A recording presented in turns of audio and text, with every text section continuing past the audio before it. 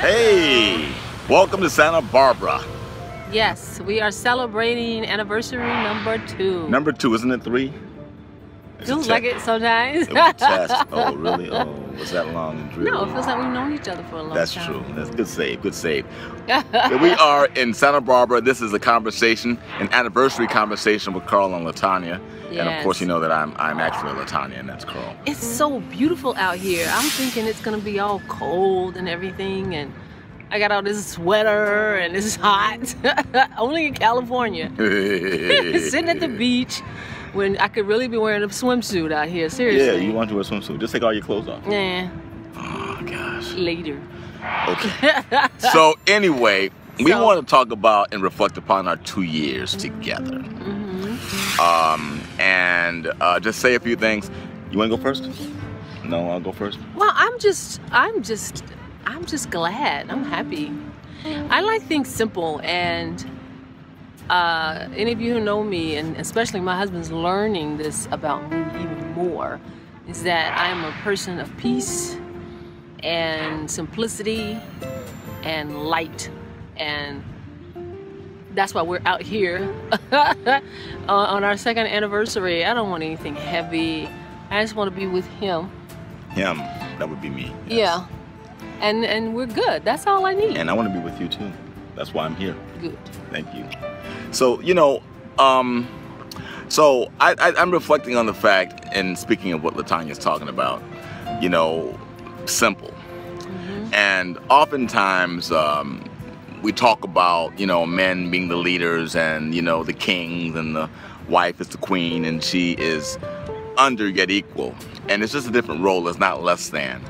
And to give an example of that, when I look at Latonya's life, I don't know, you can speak for yourself, but I look at my life, and my life is so changed. It's like the way I eat and stuff, like, you know, Hostess orange cupcakes. No. I used to love Hostess orange cupcakes. Now, if I look at them, I have this visceral reaction like, no, don't eat those. I cannot eat those things anymore. You know, all this, and you know, Pepsi Cola. I used to love Pepsi. I don't drink. I had a Pepsi today. I had one today because I was being rebellious, but I can't drink the whole bottle. I just drank half of the bottle. Yeah, I let him say, I'm like, go ahead, knock yourself out.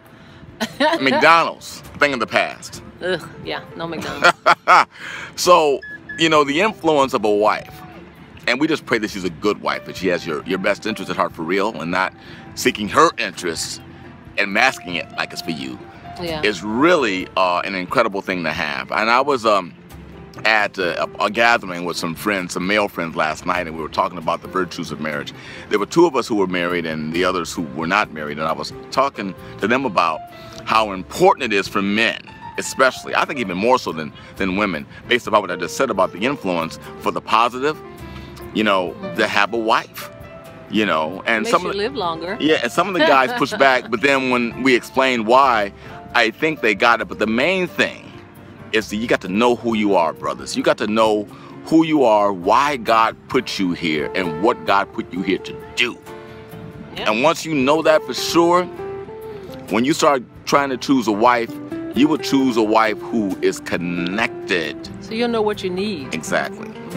Because you don't know that if you're not, or if you know it and you're not sure. Like, I was kind of wobbly. I've always known, but I was wobbly. And when you're wobbly, you be picking folk who may be good people, but really don't get you, and they aren't good for you, and they will destroy you before they destroy themselves. And I've seen lots of dudes go to the hell house and have a whole lot less than they had before they brought the woman in. Which, by the way, if you marry a woman and you have a lot less than you had before you married her, the proof's in the pudding. And it's the brother's fault for sure, but the evidence of the value of that woman is seen right there. But it's ultimately up to the brother. So I'm just happy to have you in my life. And I know that God is doing amazing things with us and will do more.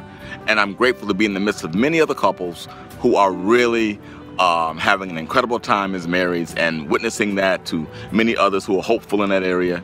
And we hope to do more. And we just thank you for watching our videos and just for being a part of our lives as well. I think just because of what I'm seeing, and definitely it's called for, I'm going to have to do more workshops and seminars on just to help the ladies, because there's a lot of situations that we put ourselves into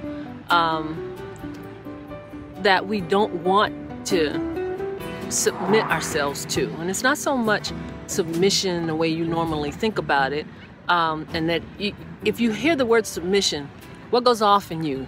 Something hard, something horrible. Yeah. Your reaction is just like, oh, I ain't doing that, you know? You even take it out of the marriage vows, it's gone. Yeah. But it's not so much that. It's realizing it's almost a physical thing. Like I say in the book, it's in a man's DNA. What book is that? What Your Mama Never Knew About Men. Well, no, available at Amazon.com, but I digress. Shameless plug. Shameless. But that's the first thing in my book. Men are made totally different than we are.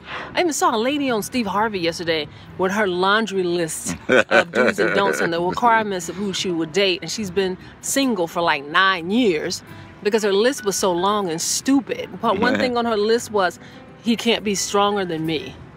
Can't have six-pack abs.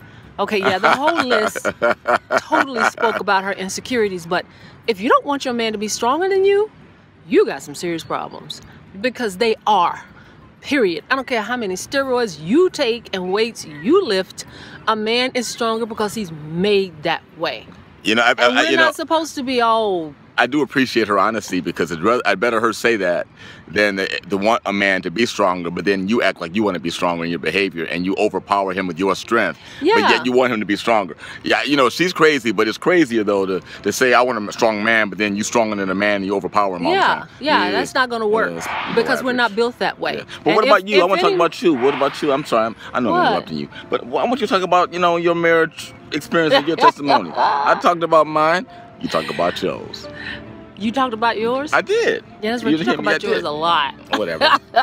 Well, she got me. I realized too, I totally have changed. I'm definitely not the same person I was 10 years ago, 5 years ago, 5 minutes ago. But you grow and you mature and you change. And the first thing I think we all have to do is accept our responsibility into whatever reason it is, why a relationship that we had that was serious or committed ended. It takes two to tango. It takes two to make it work. It takes two to end it, you know? My ex thought it was just her. I mean, just me. But that's the way a lot of people think when you're immature. All me. It's all my fault. And you're selfish. Yeah. It was all Carl's fault. But when you think you can do no wrong, he didn't want to do anything. You know, you're probably the one who is the most wrong, the most selfish. So I'm sorry. We all have a lot of learning and growing to do, and we have to realize that if you want a serious relationship, if you don't want a serious relationship, you don't even need to be listening to us. But most people do. And they don't even realize it because they've been hurt so much or had bad examples of marriage. We've all been hurt though. Yeah. And so it takes a brave, just very strong, courageous person to jump back in there and realize that you don't want to be alone and to try it again. Because what else do you have to lose?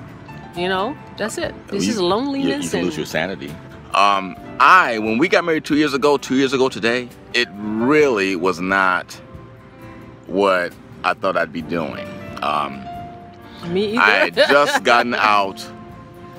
I was divorced. My divorce was final approximately 13 months before we got married. It was an 11-year marriage. I know, and people thought you were crazy. And it was a very, very, you know, contested, very emotional split. Mm-hmm. So, just to piggyback on what I said earlier about the brothers I hung with yesterday, a lot of these brothers do want to get married, but they're so scared. Yeah. Because of what is happening to them, you know, women who have gotten them put in jail, you know, bad, what do you call those, restraining order situations, you know, child support, stuff that they, you know, that women have gone to court on them because they've been vindictive and mad about, and now they're in the poorhouse or some sort of crazy legal situation over some humbug. And so a lot of guys are really freaked out about doing it again. And I wasn't in a humbug, well, it wasn't as bad as all that, but it was very unnecessary and emotionally taxing on me. And I didn't feel like I had to get married again because I just wanted to just live and breathe and relax because it was over. Yeah. And here you come. But I'm just saying that You're just what very smart. a blessed, yes I am, but what a blessed addition you have been for me, because I didn't even know at the time. And folk looked at me, I'm telling you, one day I'm gonna tell the whole story. People thought that I was crazy. Why you gotta do that again? Why you do it again? You just Wait, can't you be by yourself? Can't you be by yourself? You can't be by yourself. You can't be by yourself, can you? You, what do you call you? You're something.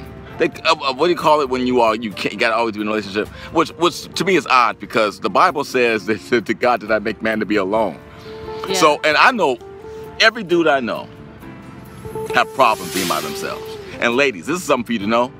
You can meet your Prince Charming today, and I'm not trying to put him down, but every man I know has a woman he's involved with on some level, somewhere. Somewhere. Everyone.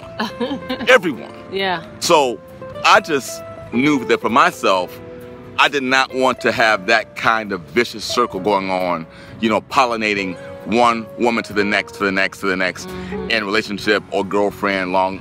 I just didn't want that, and God put that in my spirit, that you are a husband. What happened to you happened because of your choosing, your choices for sure, and then some things you did in the situation that made it worse. But you are my son, and you are a husband, and you are not going to allow that thing to take you away from that role that I have for you. And that's why he sent her. Well, for me, I know what I'm saying? Yeah, and for me, I didn't want to do, anybody who knows me closely knows the last thing I wanted to do was get married again, even thinking about it. And it's almost like when it drops down into your spirit and you trust your intuition, I've never had such an easy decision to make. It scared me. It scared me. When you were serious and like, yeah, I was like, whoa. But there was a part of me that was just like, you know what, this feels right. I don't know. But I was bucking against it like, nah, something's wrong because it feels too right. It feels too right. I was trying to find bad things. I was trying to find something to make me change my mind and snap out of it. But I'm glad I didn't. I'm glad I didn't. And as we go along and grow along, I see why we're together. Yes. I definitely see why we're together. And you really, ladies, you really have to trust your intuition, because it's where God lives, and you are always divinely guided. You just have to listen. You're such the yin to my yang too, listen. because all the things you're doing with your book and the videos you do, this is what I'm going to talk about, and we got to stop. It's like 11 minutes already. People say, what the heck are they talking about all this time?